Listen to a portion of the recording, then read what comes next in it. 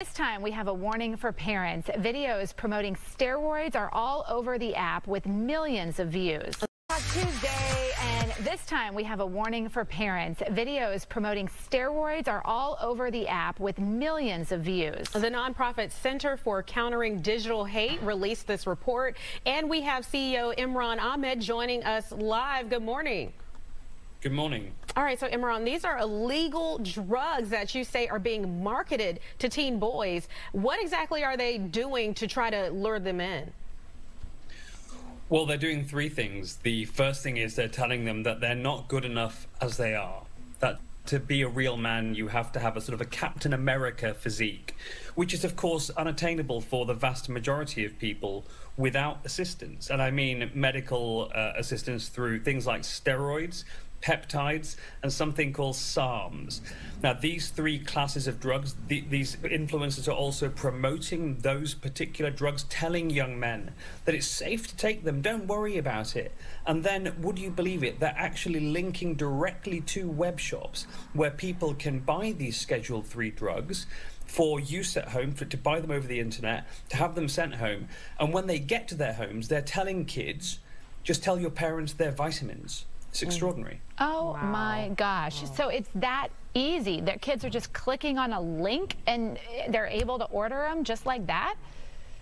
Yes, of course. And look, the truth is that it's all a sort of a seamless, integrated process. But fundamentally, what it preys on is young people's sense of, you know, maybe I'm not good enough. And we all remember being young. I remember sort of feeling like there's other people who look better than me. Will I ever get on in life? And what these people are saying is that the real test of manhood is not being kind, being decent, being financially responsible. It is actually having enormous muscles, the kind of physique that's only possible really through the use of drugs. And then telling them how they can get those drugs, how to conceal them, using real emotional blackmail as well. So telling young men, look, in World War II, 17-year-olds would lie about their age to go to war.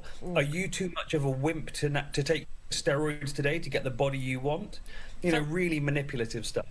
Imran, are these videos tied to certain hashtags that you've been monitoring?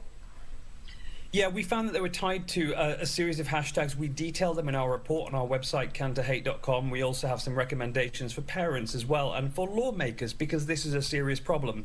In total, those hashtags in the US had 587 million views, 420 by 18 to 24-year-olds. Now, here's the dirty truth. TikTok have hidden the ability to find out how many children are seeing it. So they've actually removed that data because they don't want us to know just how many kids have been infected with this nonsense too. So tell us, for parents, what should they do? Obviously, you want to keep a close eye on what your kids are looking at on TikTok, but what should they watch out for specifically? Well, of course, there are the signs of abuse itself, you know, whether or not those kids are having drugs which are injected for the main part, sent to their homes. But also, they need to be in a dialogue with their kids. The truth is that TikTok is the first social media platform that really parents don't use and only kids do. I mean, I'm in my 40s, I still use Twitter, I use Instagram, but TikTok just gives me a migraine.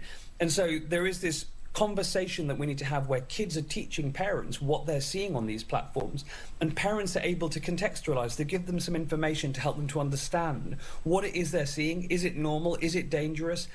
And that way, what we can get is the trust that's required for kids to be able to survive in this social media environment. A social media environment that, frankly, lawmakers and law enforcement should be doing something about. But until now, they've been too busy to actually get round to fixing platforms like TikTok.